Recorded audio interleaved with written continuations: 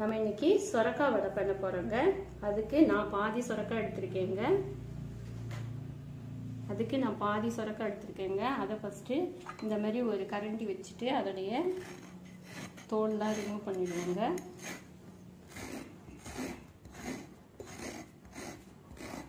இது ஒரு 1/2 கிலோ அளவு, ஒரு 300-350 கிராம் தாங்க இருக்கும் இந்த சொரக்காய். நான் பாதி தான் எடுத்துக்கிட்டேன்.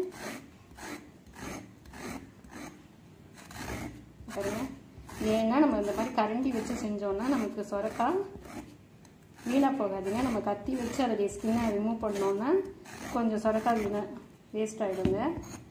இப்போ இதோடைய ஸ்கின் மட்டும்தான் வருங்க. இது பாருங்க, நல்லா ஷார்ப்பாக இருக்க கரண்டி யூஸ் பண்ணுங்க.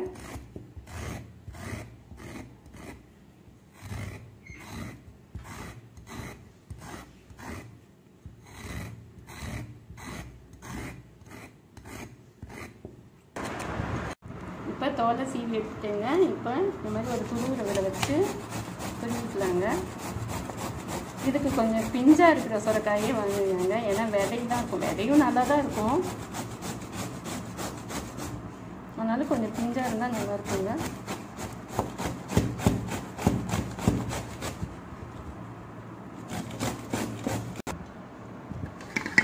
இப்போ நல்லா துருவிட்டேங்க. பாருங்க, இப்போ இதுக்கு நான் ஒரு 100 கிராம் அளவுக்கு கடலைப்பருப்பு ஊற வச்சு அரைச்சி வச்சுருக்கேங்க. இதுக்கு அதே மாதிரி ஒரு 100 கிராம் அளவுக்கு பச்சரிசி மாவு போட்டுக்கணுங்க. நான் அதுக்கு உப்பு போட்டு அரைச்சி வச்சுருக்கேங்க, அதனால இதை கூட இதை சேர்த்துடலாங்க.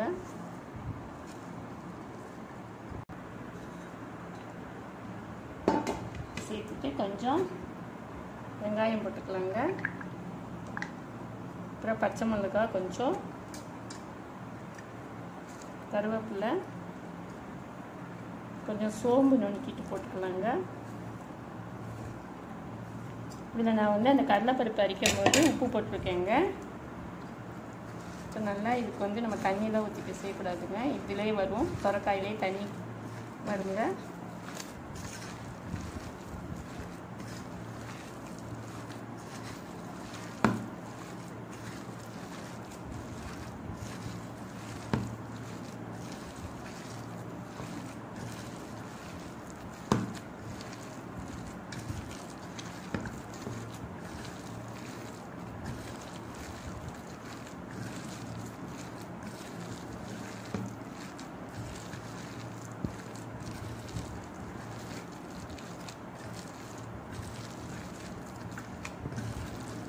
அங்கே பாருங்கள், நல்லா நமக்கு வடை தட்டுற அளவுக்கு பதம் வந்துடுச்சுங்க மாவு. இங்கே பாருங்கள், நம்ம தட்டி எடுத்துடலாங்க. சொரக்காய் ரொம்ப நல்லதுங்க. அதில் நிறைய வாட்டர் கண்டென்ட் இருக்கிறதுனால கால்லாம் வீங்கிலாம் இருந்துச்சுன்னா அதெல்லாம் கூட க்யூர் ஆகிடுங்க. யாருக்கும் தெரியல. தவா அடுப்பில் வச்சுக்கலாங்க.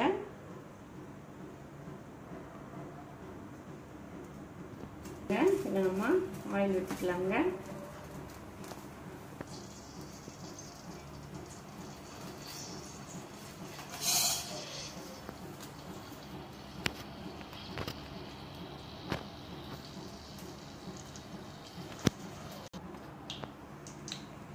எண்ணெய் காஞ்சிச்சுங்க. இப்போ கையில் கொஞ்சம் தண்ணி தடவிட்டு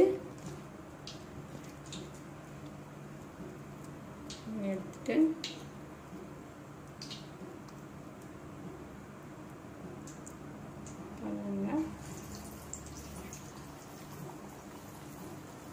நல்லா இருக்குங்க, மொறுமொறுன்னு சூப்பராக. நிறைய பேர் ஒரு பூசணிக்காய்க்கு 1/2 கிலோ அளவுக்கு பச்சரிசி மாவு சேர்ப்பாங்க. அது ரொம்ப ரஃப்பாக ஒரு மாதிரி இருக்குங்க. அது மாதிரி வேண்டாங்க.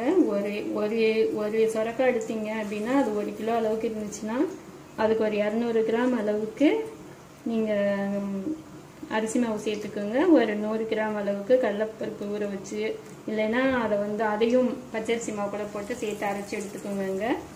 கொஞ்சம் பைத்தம்பருப்பு கூட எடுத்துக்கலாங்க, சிறு பருப்பு ஒரு 100 கிராம் அளவுக்கு வேணும்னா.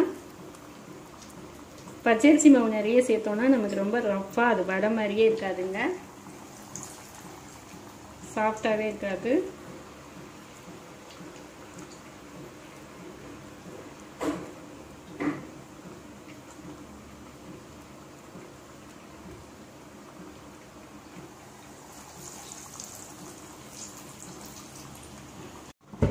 போட்டுக்கலாங்க. திருப்பி போட்டுக்கலாங்க.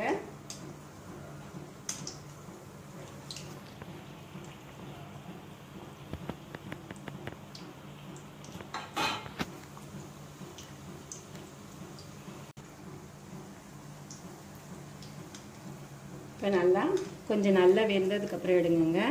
அப்போ தான் நல்லா மொறுமொறுன்னு நல்லா இருக்குங்க.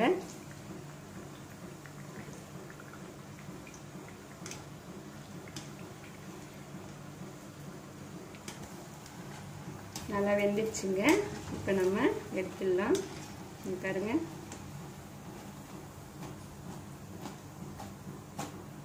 நல்லா டேஸ்ட்டாக நல்லா இருக்குங்க.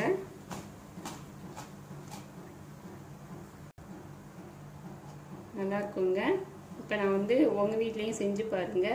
இப்போ நான் பிளேட் பண்ணிட்டு காமிக்கிறேங்க. சொரக்காய் வடை ரெடி ஆயிடுச்சுங்க. இங்கே பாருங்கள், உள்ளே எவ்வளோ சாஃப்டாக இருக்குது, வெளியில் நல்லா மொறுமொறுன்னு இருக்குங்க. உங்கள் வீட்டில் செஞ்சு பாருங்கள். செஞ்சு பார்த்துட்டு கமெண்ட் பண்ணுங்கள். நம்ம சேனலை லைக் பண்ணுங்கள், ஷேர் பண்ணுங்கள், சப்ஸ்கிரைப் பண்ணுங்கள். மறக்காமல் சப்ஸ்கிரைப் பண்ணுங்கள்.